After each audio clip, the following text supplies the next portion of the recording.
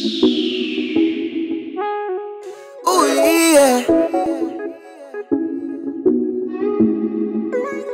What you want?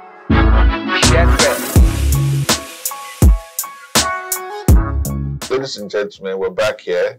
It's the sports, our newspaper stand, our village square, our barbershop, where we connect with the absolute most intriguing, most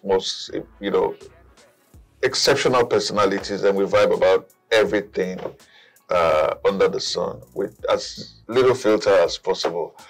Today, I mean, it's cliche, but of course, there's no other way to put it, really. None I can think of now. So when you say it needs no little introduction, it needs no introduction. Of course, it needs no introduction. Today, I'm hanging out with the one, the only Kelechi Amadi-Obi.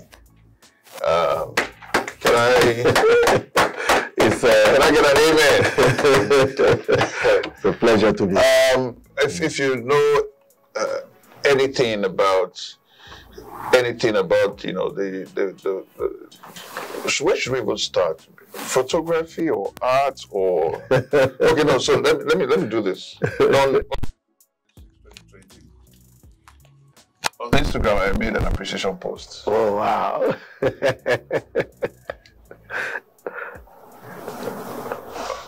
My goodness. I was checking through stuff and I found this. Man of nature. That was my first. Wow, where did you find this? I know there's a chance that you don't have it, so my plan is actually to, wow, it's actually to sell it to you. This is my exhibition brochure, my first major show. Now this exhibition held at the Russian Cultural Center, 1997. And that was, I think Russia was still together as a country then. Can you imagine? The Soviet Union.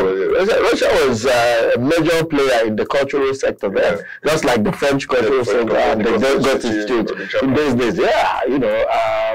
So this was my first main exhibition as a painter, and it sort of launched me into the Lagos, environment, the art environment, so to say. Okay. Oh, nice. So, remember where I picked this up from? Nice. Do you remember where I picked this up? No. You wouldn't remember? Okay, let me refresh your memory. I can't. Sometime around 98, 99, sometime around 99. Yeah.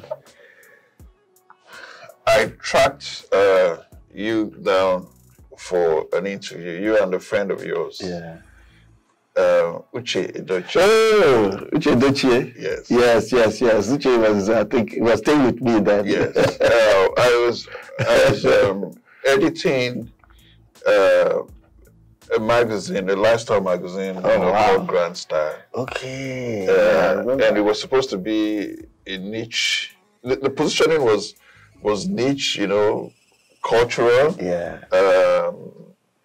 We wanted to go against the grain. There was a lot of the celebrity stuff, the fame weeklies, the soft sell stuff, the gossip and all of that. And we felt like there's an active segment of society that wasn't getting the right kind of coverage. Yeah. So we set up Grand Style and we wanted to take up that space and all of that.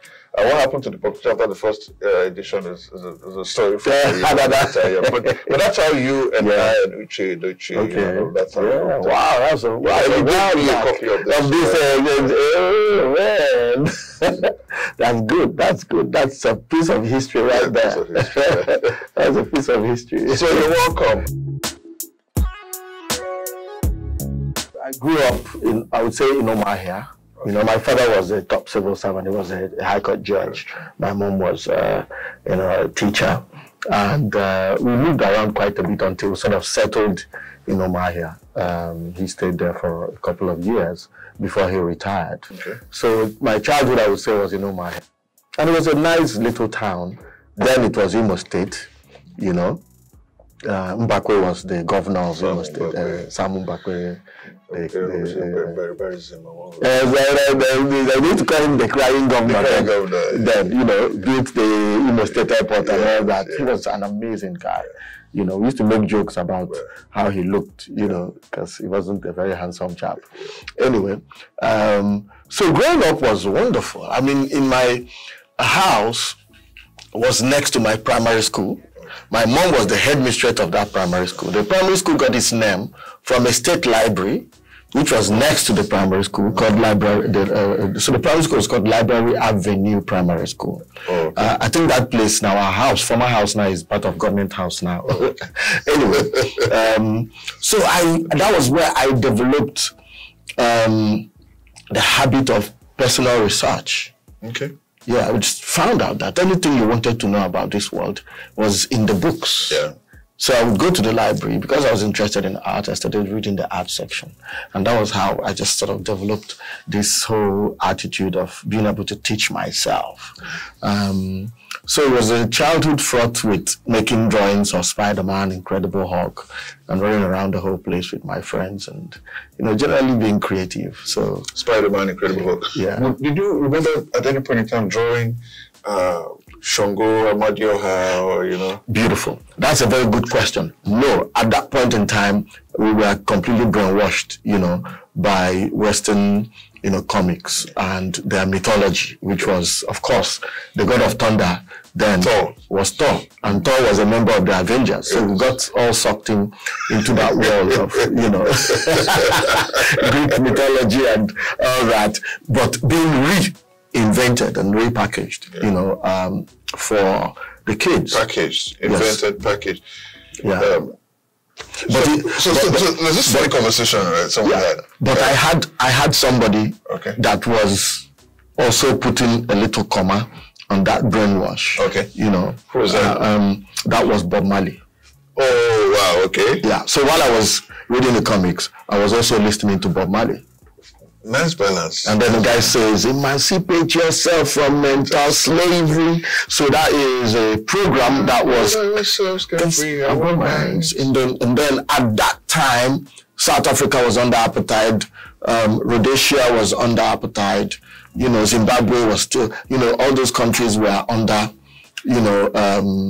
so they were agitating to free those African countries. And so he Angola, Namibia. Yes, all of them. Yeah. Mm-hmm. So they were all... And we had our equivalent to... Sonny Okosun. Yes, while Bob Marley was singing, Sonny Okosun was echoing some of those sentiments. But Bob Marley taught me that you should read between the lines. Yeah. And then Fela came into the scene, and say...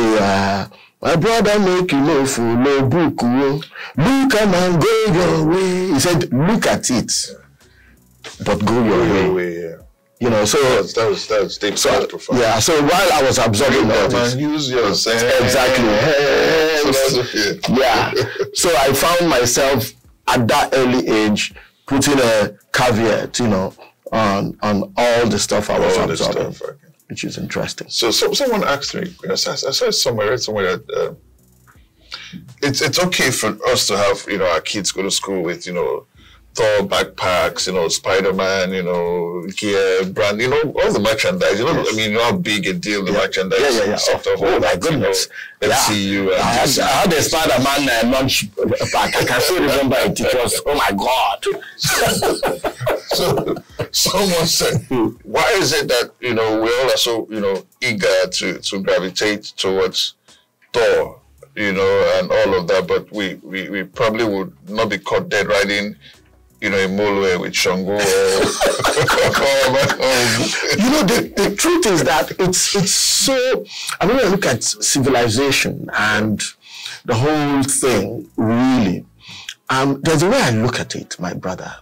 I know we talk about civilization in Western terms, but what is sophistication?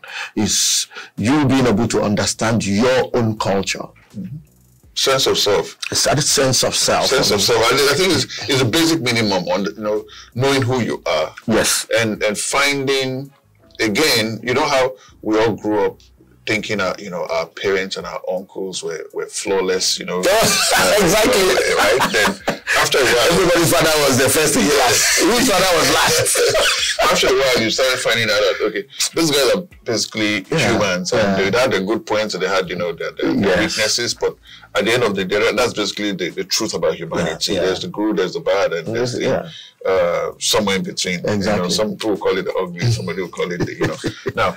But for some reason, we never thought that the Western way, or the Western way, be it the culture, be it the religion, be whatever it was, however it was sold to us, we always kind of saw it as spotless, gospel truth, right?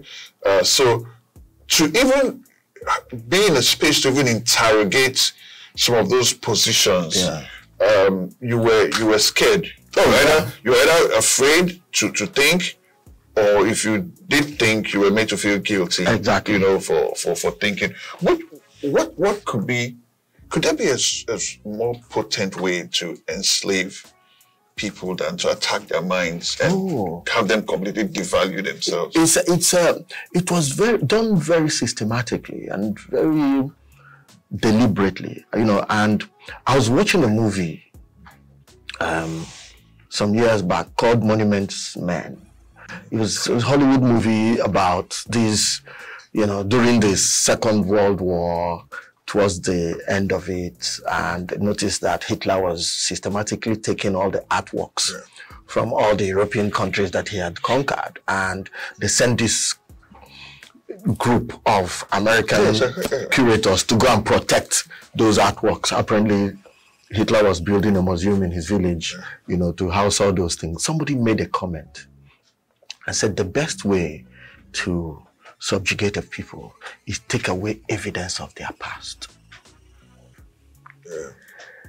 So those monuments in France, in Italy, in Austria, and all those places represented the past, the true personality of those Europeans. If you took them away, then they would lose a sense of self. Just complete dislocation. And just at that point, in that movie, I said, my goodness, that is what they did to us. Of course, that's what they did to all the Benin artifacts out and stuff in the British Museum.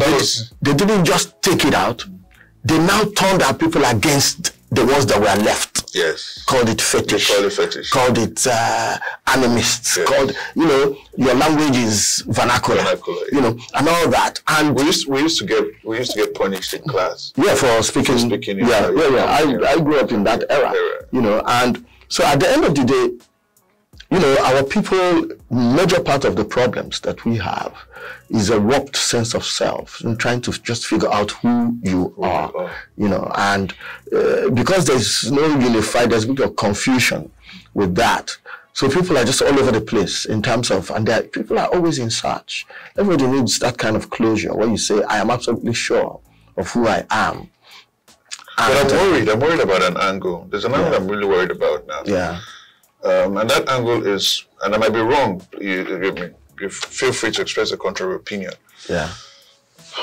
These days, I'm beginning to feel like the real dilemma with the Nigerian experience is not what has been done to us, right? Yeah. It's the fact that we appear unable, not unwilling, but unable to unlearn, okay, this is how I put it. Like, I speak to real young people. Yeah. And because of our conversations, even older people, I found out that there's a real fear of accepting that we might have been misled. So what I ask is, if someone were to tell you, someone sat you down and give you evidence, clear evidence, proving that everything you thought you knew was wrong, do you have the courage to accept it, and then chart a new trajectory? Not even chart.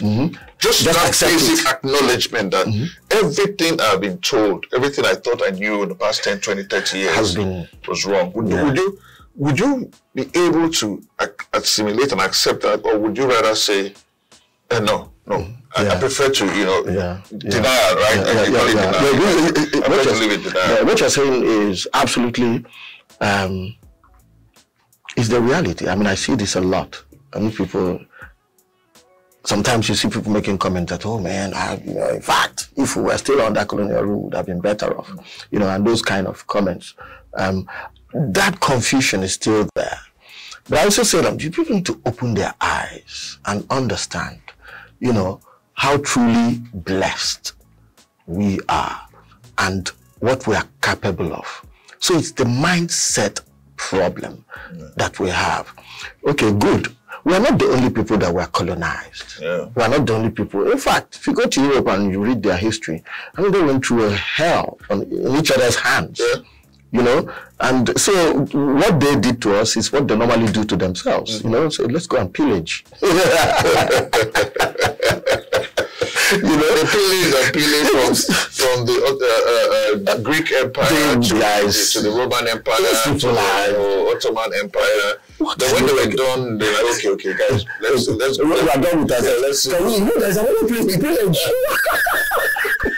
So those guys, those barbarians you were hearing about, Anglo-Saxons, yes, Vikings, these are, and at the end of the day, they come to take every other person's language called English, English gentleman and all that, and they come to you with a gun. And they pillage you, pillage your mind, So, but we're not the only people that were pillaged. It was done in the Philippines, it was done in China, it was done in Malaysia, it was done in all these countries. And the people have woken up to who they are. Okay, I have a theory. I think our challenge, why it was so difficult for us to shake this thing up, I think it's organized religion. Religion is a major part of it. I think it's organized. I think it's organized religion because again, we were talking about cultural identity, political self-assertion and all of that. When you have a situation where if you were to prove to someone, I don't know what your views are about, organized religion, tithing and all of that stuff, but even when you present biblical evidence and you try to explain that, this whole controversy around tithing, what you get a lot of times is that it's none of your business. Don't, the ways of God are not the ways of man. And it's what the pastor chooses to do with, with the tithes is up to him and God, so there's just questions, there's this feedback that you get that the people are sure. Oftentimes when you even highlight some of these teachings that go against the Bible, that are unbiblical, it's not even the beneficiaries of the exploitative brainwash that defend it. It's the followers. Oh yeah, it's well, I do believe, my brother, that we are all, the human mind is like a computer. It's been programmed at some point in time, and somebody's sort of putting things into it. It's a very, very high level, intelligent, so who is programming you at a particular time? And then at what time do you become the programmer? So it's all about what is your sense of self and who put it there? And yes, organized religion is doing quite a bit of damage. It's doing a lot of good too. It's like a double-edged sword. People need to believe in something. They've taken away what was there. So this is what is keeping a kind of coherence, the Christianity, the Islam, and then they lump the rest of them and call them animists. You understand? Okay. You understand? Very convenient. Yeah, very convenient. So when I look at religion, I say, well, it's a set of beliefs that people hold there, and I always shy away from it.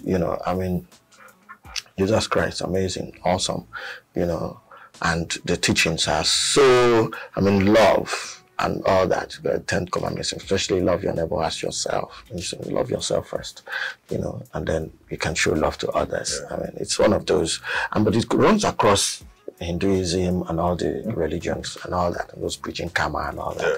So I usually say, you know what?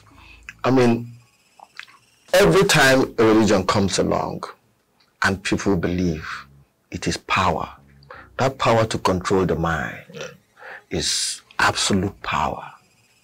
If you get what I mean. And you know what they say about absolute power and how it corrupts. Absolutely. The thing is this, why I always shy away from religion is that, look, it's not based on a lot of theorizing, okay? It is a belief.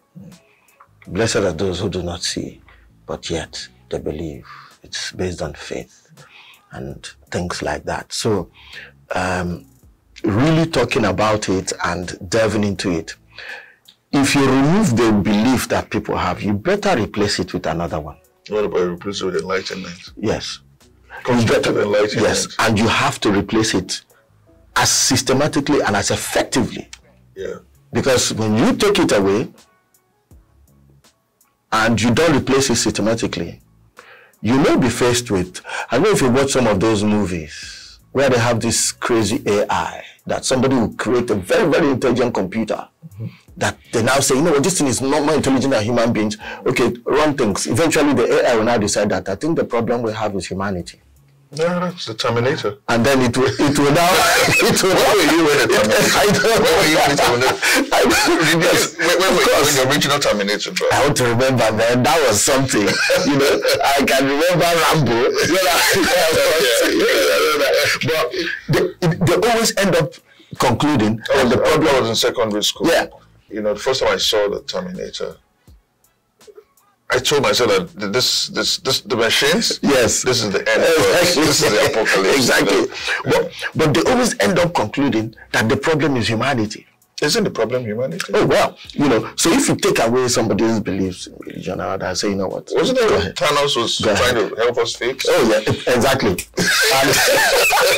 So a lot of times, for me, I believe that. I love the whole idea of love and all that. It does help harmonize society in a lot of ways and keep people okay, so this is the problem. There's a doctrine or there's a teaching of love.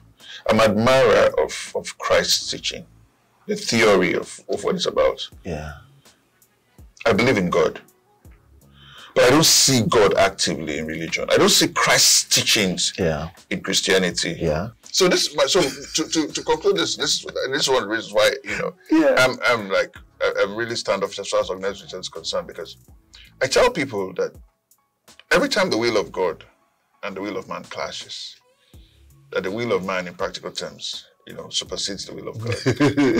And they'll be mused, they're arguing, they're fighting, all this crazy young people. They're arguing with me. Like, say, go back in history, right? Every time, when God says, love your neighbor as yourself, but man wants to expand territory, man wants to have economic, advantage. What does he do? Does he love his neighbor as himself? Or does by taking his stuff. So in practical terms, we that's why out there, you have a lot of people who called God than people who are called by God. Yeah. Right? Because you see, you actually, you see this guy and you know that obviously that this guy called God. Exactly. He can't call himself. After he called God, he can't call himself, right? But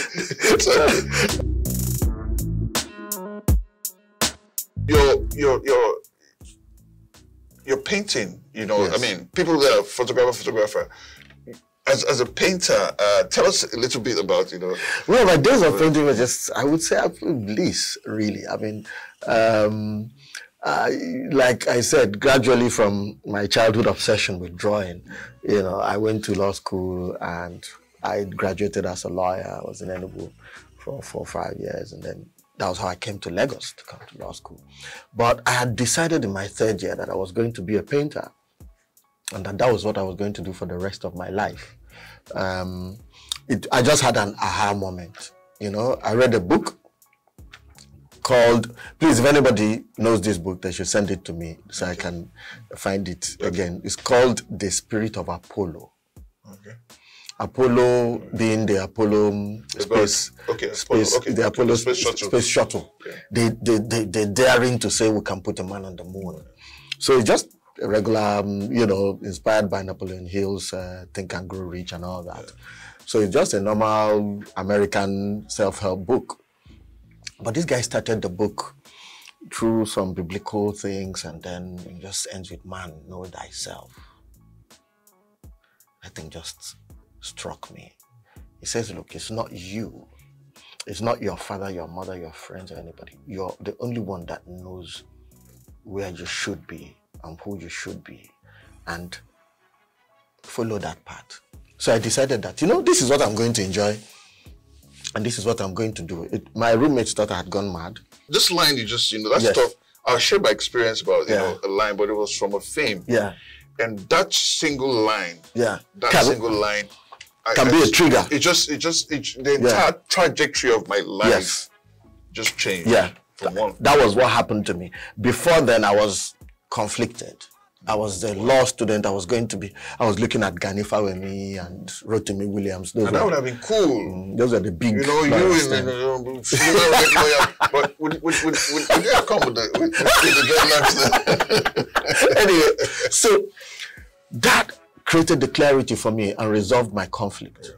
And in fact, there and then I wanted to change course. It was only when I went to Nsukka to check the fine art department I realized that I was really a better artist than a lot of the people that were in fine art. I said, I beg, I'll go and finish my law. By then, I was already a very popular artist in school. I had a name, a brand name in school called De Zulu. Well, after watching Shaka Zulu, I enjoyed the movie so much. I said, you know what, I'll call my brand. So somebody that took white people and enslaved them during those times, I said, that's a nice, that's a hero. That's my man, it's okay. Shaka Zulu. Kosikoma. Anyway. Same way, the Ethiopians, yes, Haile Selassie. This guy can I mean, this guy must be something. So that was how I started my design company then in school called The Zulu. Got so popular in school. That was when I understood the fundamentals of building a brand. That all you needed to do was to be excellent in your craft, and society will come to you and they would pay you whatever you ask. So it was in school I developed that theory. And so when I got out of law school, I decided I was going to paint. So I just settled in my aunt's balcony. I had this very benevolent aunt, Mrs. Obiezani, who would accommodate confused, unemployed young lawyers. Come on. Who say that they're going to be an artist instead of practicing law. And so, law was a big deal. Oh, yeah. If you had a child who showed any level of intellectual capacity, you were either nudging him towards medicine or law. Every other thing was second rate. I mean, it was in my house. I mean, like, my father would say, look, top professionals, lawyer or doctor. Every other person has to explain what they are doing. In long phrases. Yes. And engineer. So what did you engineer? So basically, if you're a lawyer, it's okay. Straight up. So, let me pull you up a little bit. Yeah. So I mean, I'm a fan of your work. I checked out a lot of your stuff from back in the day before you became a famous photographer. Yeah. On behalf of yourself and your colleagues, what's the obsession with nudity, dude? Oh, well, yeah. I mean, like, to tell you the truth, the human form has been an obsession for me and is still an obsession for me. I find it timeless. What I mean is, we wear these clothes, and all these clothes represent, is a kind of statement, I mean, the adornments that you wear. Your clothes are performing the function of not just protecting you, but to sort of represent how you feel and in which cultural space you're playing and what you want to exude. But deep down inside us, we are naked, and that is who we truly are, our natural form.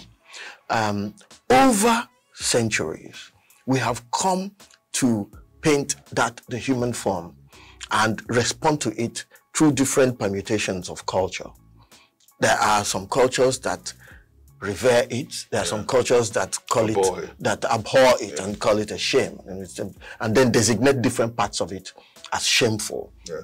You know, and all that. But what got me obsessed with the human form was that when you study it and you present it, you can then start to see, you know, not just the beauty of it, but the bareness of it, the truth of who we truly are.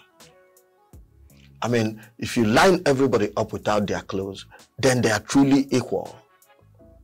Technically. Yes, they are truly, you cannot tell unless maybe you start looking at other things that they have done to their body. But if you look at the body in its purity, it is just a human being. Why am I struggling to agree with you, Kelechi? Well, if you stripped everybody naked, yes, and you say they're equal, where does the term, you know, penis envy come from? No, but what I mean by men's obsessions with, you know, with the size. Yeah, but then again, when you go flip it another way, you look at women today and the obsession with, you know, body shaping. These things now are then the permutations of culture. Okay. These are biases. These are filters through which you've been told to look at the human form. Okay. You see, at the end of the day, a human being is a human being. But your models are busted. Well, you know, you need to look at my works. Okay. Recently I had an exhibition of nudes, okay, and I also learned a lot about, you know, my own perception, okay. It was done like this. Somebody brought all the subjects, and we decided to bring them from regular people from regular life, so not models. Okay, so just random folks who, doctors, lawyers, you know, regular people. And it was the day I was meeting them that I would then decide the kind of story I want to tell. I would listen to them and then I'll make a, you know, so I finished this. Then I even then started to realize that in all these years I've been shooting nudes, I've been attracted to a certain type of body type. Okay. Based on my perception based on my perception, because we've seen, you know, the perfect sculptures of Leonardo da Vinci and Michelangelo, you know, and through the eyes of those people, we've come to, you know, personify what the perfect body is supposed to be like. You know, even Leonardo da Vinci drew the anatomy of a human being, the perfect proportions. You know, you can see that. So we start to see humanity, then we start to separate, and then we start to choose what we present. I don't know if you understand. Mm-hmm. So after having this, my last exhibition, I was like, okay. Then I started questioning, you know, under these clothes, we are so unique and different. Yeah. And we've perfected the act of hiding our body so much, and only those who satisfy a certain criteria want to reveal it. Others are then pinching and pushing and pulling to satisfy a particular look. It's amazing, you know.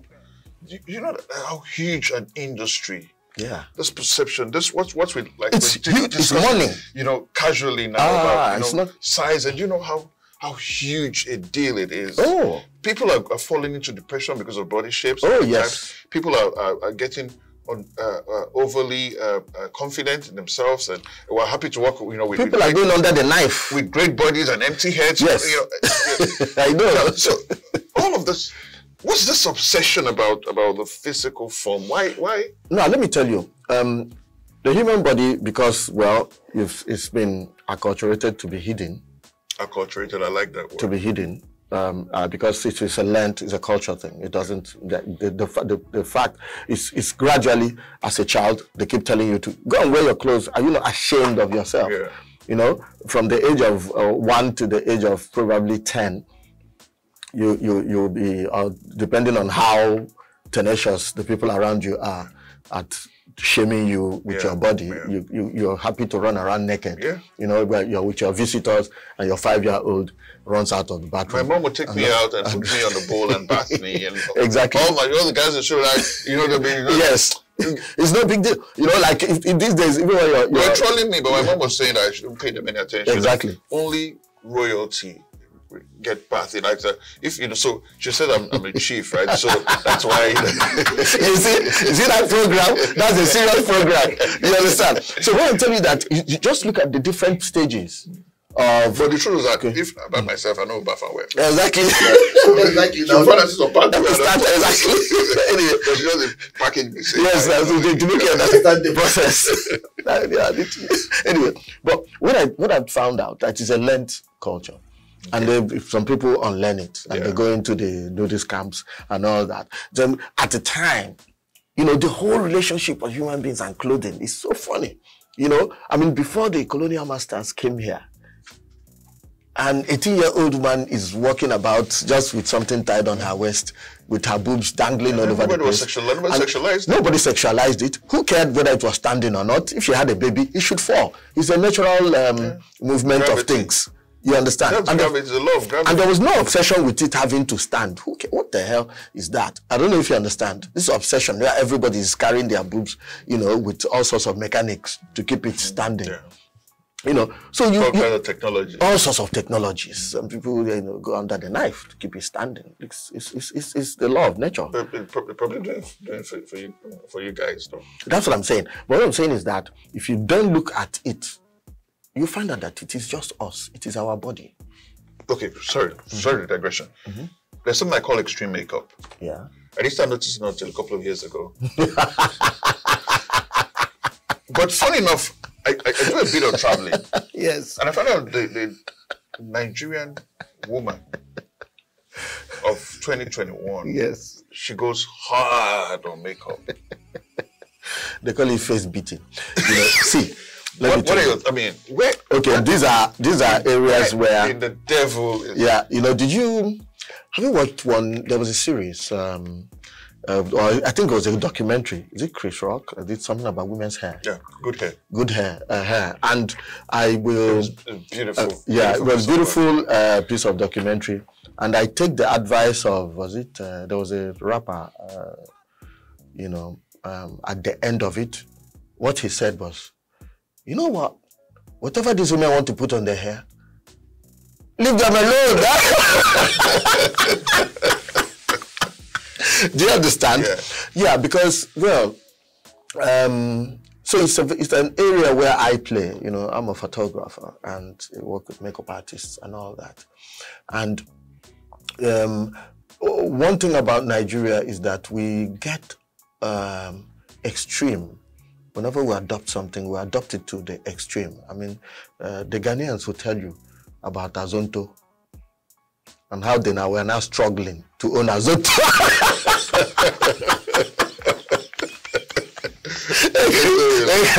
Chris Brown was like, yeah, that Nigerian dance, you know, Azonto. Ghanaian said, no!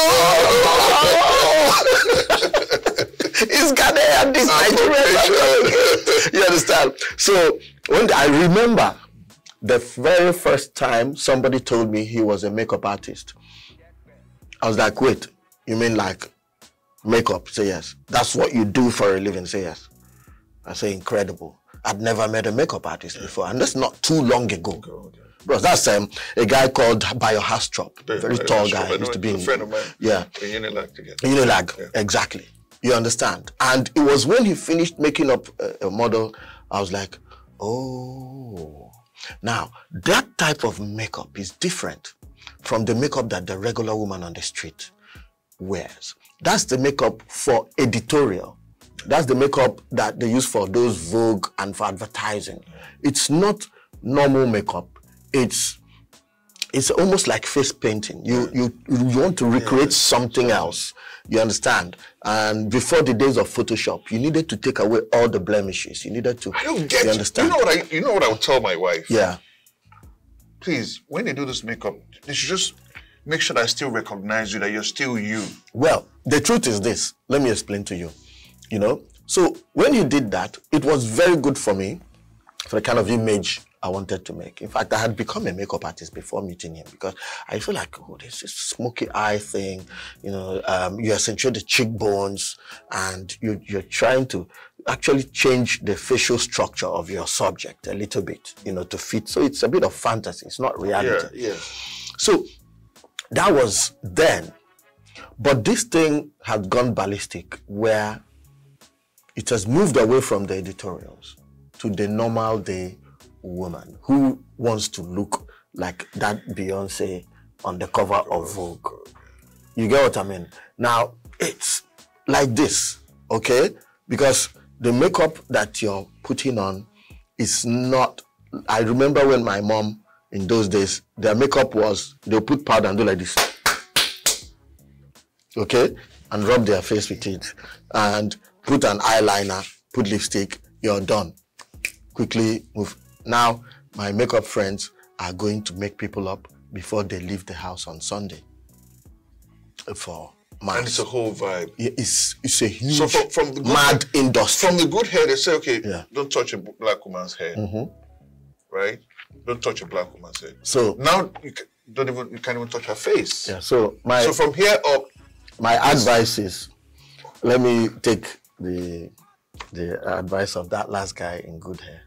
Say, look, leave it alone. Whatever women want to put on their face, as far as it makes them happy, leave them alone. Do you find it attractive though? Would you if you were single, would you fall in love? Would you chase a woman just because she has extreme makeup on? Well, I always give people is this: whatever you present to the world with confidence, they will accept. Okay. If you present your face with absolutely no makeup, they will accept it. Okay. If you present it with confidence, they will accept it. If you present your face well made up and made up to perfection, they will also accept it and reject your real face. Yeah, true. If you present yourself as a world woman leader and you're tying gele, just putting it on top of your head like this, that's Okonji-Iweala. That's also. That's just about feeling. Who cares about whether she has lipstick on? She's Okonji-Iweala after all. And she has presented herself with that gele there. She's not, rules. Yeah, she made her own rules. You decide, so that's why I said if it makes you feel better, I cannot advise you on what you want to do. Sure. It's a multi-billion-dollar industry. If you advise them, say they're not going to. No, don't even try. Sometimes people come and ask me, Kelechi, you're the photographer, you're the image maker. What is your standard of beauty? Who is the most beautiful? Who's the fairest of them all? I say, but I'm not that mirror in your, mirror on the wall. Mirror on the wall. You understand? Beauty comes in different stages. You understand? And we just must learn to appreciate it from wherever it comes. Okay. I mean, word. As in, there's nothing else to say. So while you're thinking of what you're going to share with us on Recall, could you give us a 2-minute masterclass on photography? Okay, 2 minutes. Yes. First and foremost, if you're planning to be a photographer, yes, you need to learn how the camera works, aperture, shutter speeds, and all that. And that in itself is a bare minimum. You need to learn it so much that you no longer think about it. So for some of you who don't like mathematics, who don't like physics, I am sorry. You have to pass through that, just to understand how your camera sees and why it does what it does. Shutter speeds, aperture involves a few numbers, f1, f2, f16, f22, Now I understand why I'm such a lousy photographer. Measuring and all that. That will put you in the mind of the camera to understand how it plays. So when you finish with that, that in itself does not make you a photographer. It just makes you somebody who knows how to operate camera. So that is a mistake some people make. They do learn all that and quickly they start collecting money. So the camera in itself is just a tool. To be a proper high-end photographer, you need to learn how to see. That in itself is the main thing. So you need to learn how to see. So you then start to learn the vagaries of visuality, design, you know, perspective, color theory. You start to learn over the years how people have been able to express visually and study it, art history. You need to understand it. After you've done that, you've learned how to see, right? Thank you very much. The next thing you then need to do is to educate yourself so that you can have an opinion. So they say the artist is a mirror of his environment. But then if the mirror is opaque and is not clear, then what will it reflect? So you must clean your mirror and absorb. And in order to do that, you have to study. You have to study humanity. You have to study life. You have to understand what it is you want to express and have an opinion. Because we say, oh, you know, the question is this: why should I listen to you? Who are you? That's the question. You know, that is the question. Who are you that I should listen to you? Because your photograph, for it to be compelling enough to talk to me, demands my attention. But who are you? So you must lace your mind with enlightenment, with history, with understanding of humanity. Then you can then have an opinion through your craft. Okay, fantastic. Why is he so expensive? Why is he so expensive, Kelechi Amadi-Obi?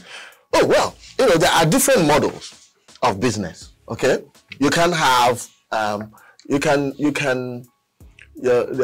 are different models of business. Those who make a lot of money in business are those who have found a way to, you know, deliver their goods to a multitude of people. So look at all the most richest people in the world, you know, the Jeff Bezos, the Elon Musk, the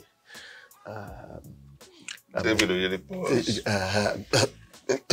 You know, but for artists like us who are making work with our hand, you know, there is a limit to our life and there's a limit to the amount of work we can produce. So once you follow the laws of economics, you know, when the demand goes up, the price goes up. And when there is a limited supply, there's a finite small number of people who will ever get the chance to come in front of my lens. So when you put that into consideration, the price will keep going up. But that does not stop us from also servicing a different series of people. That's why I started publishing a magazine at a time, you know. Then I had Mania magazine. Mania. And what I was doing with Mania magazine was to deliver Kelechi Amadi-Obi visuality to the hands of people for just 1,000 naira. You take a copy and you hold on to it, you know. So if I truly want to make a lot of money and be like my friends and Bill Gates and all those, I should be thinking not to service the 1% of the 1%, but to service even if it is 20%, you know, and of the 99%. Of the 99%. Exactly. Fantastic. You understand? Well, let me tell you the most remarkable experience I've had. I don't know which year, 1994, 95, 96, I don't know, that the Pope came to Nigeria. You remember? Pope John Paul II. The second. Yeah, one of those years. I was in my aunt's balcony painting.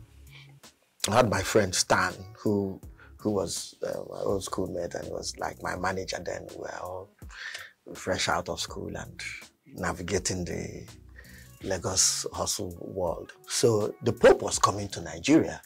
And I said, I would like my painting to be in the Pope's collection. And it sounded a bit like Pinky and the Brain, you know, just a bunch of mice in the cage and saying, what are we going to do? What are we going to do? We are going to take over the world. Lab rats. So nobody knew who I was. So how am I going to get my painting to the Pope? You know, that kind of thing. Yeah. And the Pope, you know, the one that the Pope finished coming, Abacha went and died, and Nigeria like, the Pope has done it for us. Anyway,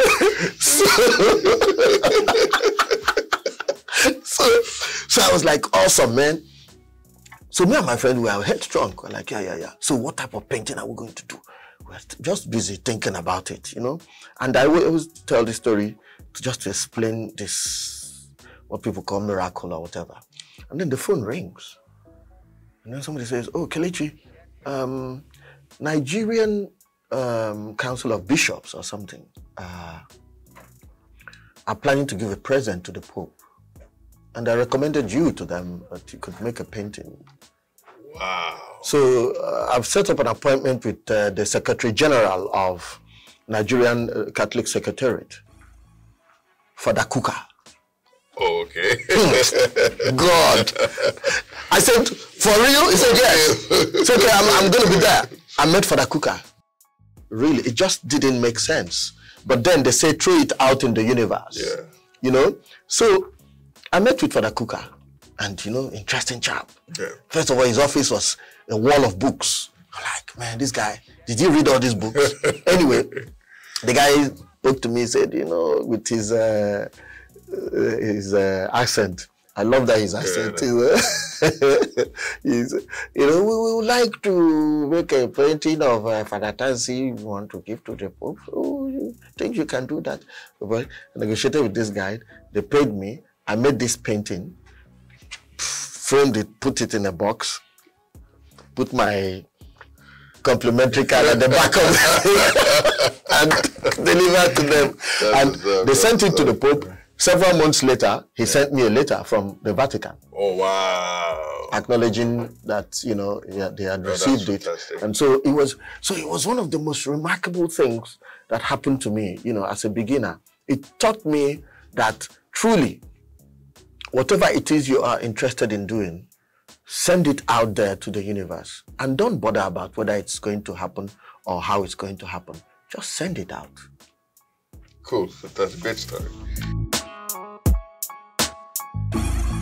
What's the brew today? What's the brew today? Oh my goodness.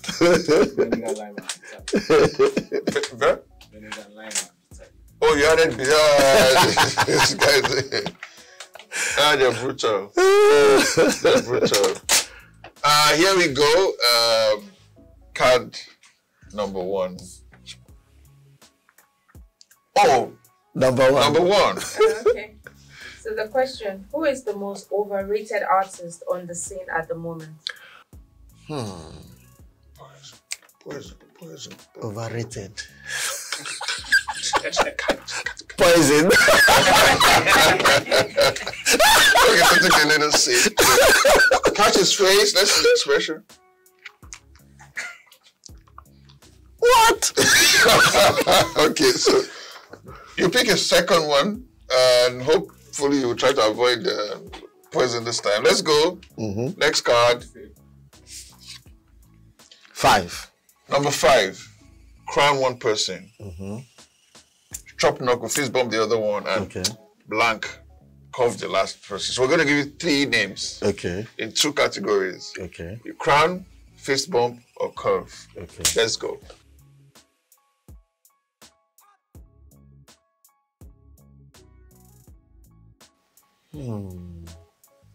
Oh, these are amazing photographers. Yes, that's why we put the question there. We'll put the poison next to it. These are amazing photographers.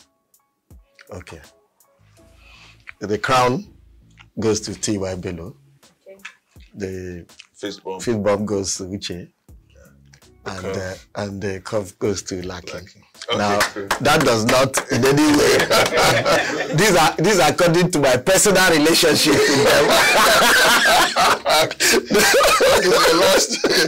Your last take.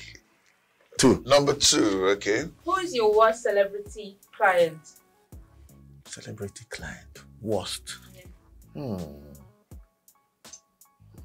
thinking though. Worst. Poison.